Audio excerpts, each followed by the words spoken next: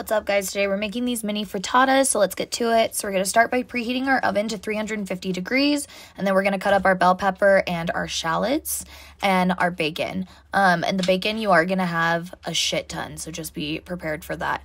After we have all of that cut up, we're going to take a bowl and we're going to put in some almond milk, and then we're going to put in all of our eggs, and then we're going to add in cream cheese. I used a garlic and herb vegan cream cheese, but you can use any kind of vegan cream cheese that you want.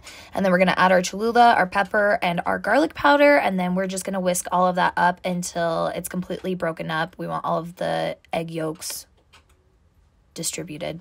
And then take your pan, and we're going to use avocado oil to lube it up, and then we're going to put our bell pepper and our shallots on the bottom, fill it with the egg mixture on top, and then we're going to top it with all of the bacon, which, like I said, there is going to be a massive amount, and then just throw that in the oven for 22 minutes or until they set up.